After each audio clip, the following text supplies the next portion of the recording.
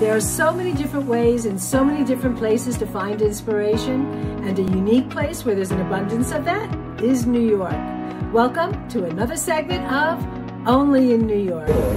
So I'm on the bus, I'm in New York City, and this beautiful woman comes on the bus and she tells me now that she's over 80. So tell me. She's going to be 80 in February. She's going to hear that. She's going to be 80 in February, but look at her. Can you show what you're wearing? Her bracelet is cars. I love it. My daughter gave me this. Okay. And the shoes? She got it in a flea market in LA, and I can't even drive. And what about your shoes? Your shoes are awesome.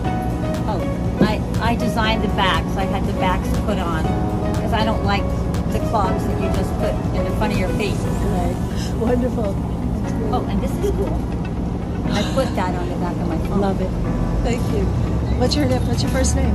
Marylise. Marylise. Okay, Marylise, thank you so much. Okay. Good luck. This is what you go for. Just live your life imagined. Well, they see me coming and they know.